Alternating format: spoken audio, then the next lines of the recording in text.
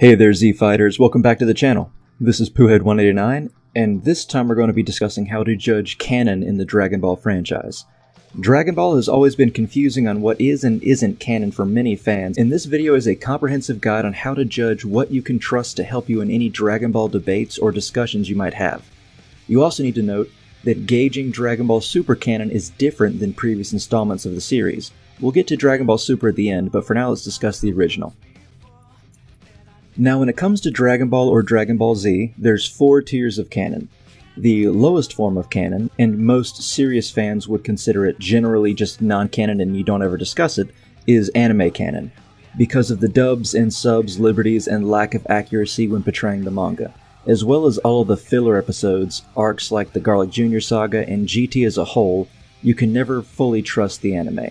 It has little to no influence by Akira Toriyama, though he has been known to work on the art of various episodes, and those episodes he did work on I would give a slight edge when it comes to canonicity, or at least plausibility of it being somewhat canon, but still, even with that, you never use quotes or scenes in the anime to discuss Dragon Ball unless you have already agreed to have an anime-only discussion. Now that's not to say the anime is inherently bad. The anime has the largest fan base and popularity. This is simply discussing canonicity. The next tier, or the third tier, are the Daizenshuu sourcebooks. There are 10 in all, with 7 hardcover books and 3 softcover supplemental volumes. There's plenty of information about the books, but this video is on canon, and these books are mostly good for filling in the dots of certain plot points and questions one might have after reading the manga. Toriyama only had minimal involvement with the creation of these books, however the authors worked extensively with him over the years and he has given the books his blessing. I'll quote Toriyama here about the last of the hardcover volumes in 1996. This Daizenshuu, the 7th and final one, is a huge Dragon Ball encyclopedia. I think the staff who make these books always have a rough time of it, but this one looked even more hellish than usual. They really did a great job. I'm ridiculously forgetful, so despite being the author, there is a lot of stuff even I do not know anymore.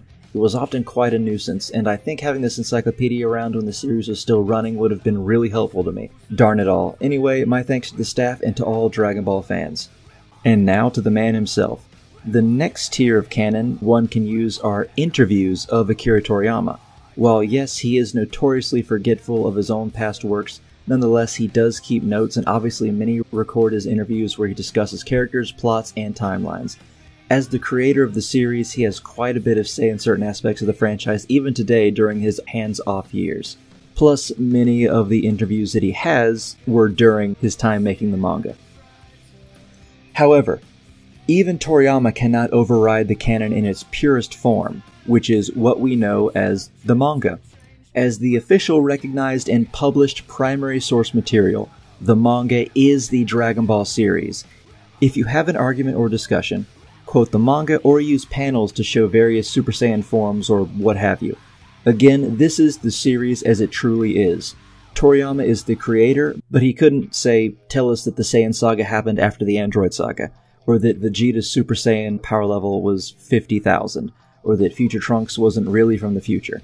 These just aren't true from what is known in the source material. The manga is the series, and in that case, what is true in the manga is true in every other aspect. Now, onto Dragon Ball Super. Super is a bit of an oddity, because Toriyama has only a secondary or even tertiary role when it comes to creating either the anime or the manga, so generally, they are both as canon as one another. As are the new movies, in a fashion. However, as the main artist of the new manga is the successor of Toriyama, Toyotaro, one could make an argument that the Super manga is more canon by proxy, but I am not one of the people who just subscribe to that group of thinkers. So, I hope that helps you shed some light on the most confusing and hotly debated topics of Dragon Ball. Stay tuned for my next video when I'll be comparing Earthlings and Saiyans in the Dragon Ball universe. Thanks guys!